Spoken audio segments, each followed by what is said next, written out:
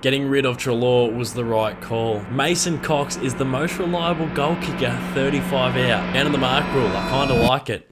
G'day guys, welcome back to my YouTube channel. Now today I'm doing a AFL Unpopular Opinions. I went to my Instagram at Caden38 and I asked if you guys had any AFL Unpopular Opinions that you wanted to share. I've sifted through the replies and I've got a handful for you. So let's get into the video. Alright, kicking us off today is a couple of opinions from some young lads. From Caleb and Evan saying that Dustin Martin is overrated. I don't believe he is. I think he deserves the hype and more. I can sometimes get a little bit critical of a Dusty and a Fife because they simply do zero defensive work. There's no tackling.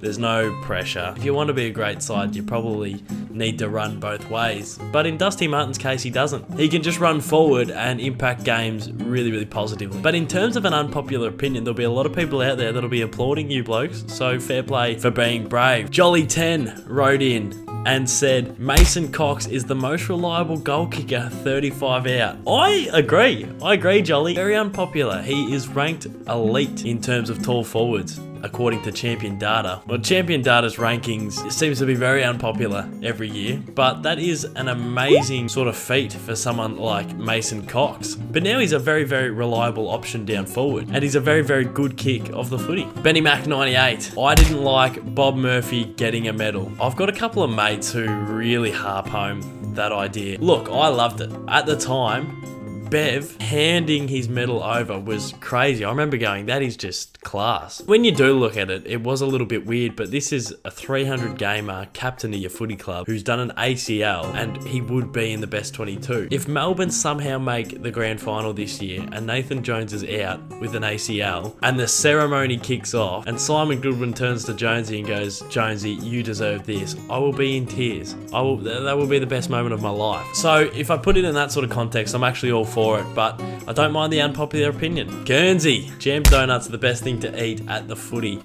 Jeez, they are good. They are up there, Guernsey. If I had to rank them quickly, it would probably be meat pie, chips, and then jam donuts. I'm not a hot dog man, not a burger man, and the jam donuts just hit different, don't they? Dubsy has written in and goes, Isaac Rankin is overrated. Great call. That's a great call. I don't want to be the 25-year-old has-been nuffy armchair critic, but at times last year, I got irked by Isaac Rankin's hungerness. He was a little bit hungry with the ball. There was times last year I was watching him going, holy f***, he's amazing. Got all the capabilities to be the best small forward of all time, but he was just a little bit selfish. And I didn't want to voice that opinion because I don't want to, knock a 19-year-old who is a Jet, but I just felt like that was the case. So I'm hoping he gets that sort of selflessness that a Stevie J or a Cyril at times would get. So I think, is he overrated? I do believe he is, but he's just got everything that suggests he could be the next big thing. Sporty Bond.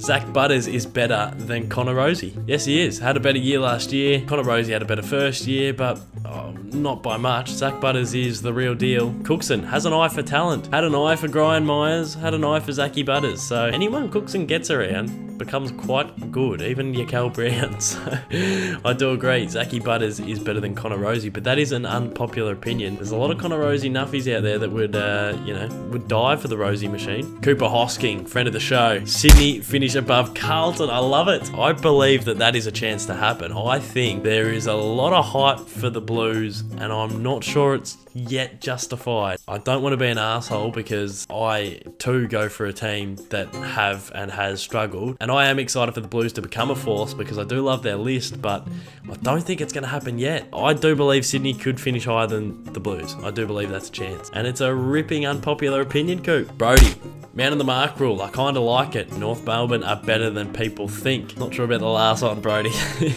But the man on the mark rule, controversial rule, but I am with you. I am 100% with you. The man on the mark rule is great. I watched the D's take on the Tigers, and the ability to mark and roll off and get off your man and kick long was there. Haven't seen that for years. There was times where teams would kick to the wing and just get stuck because the corralling of the man on the mark was just too OP. But now you actually have to stand on the mark. It's man on the mark. It's not man moving around off the mark. So I like it. Jack Tobin, another friend of the show, Says Liam Jones is the most underrated player in the comp. Top tier key defender. Yes. Yep.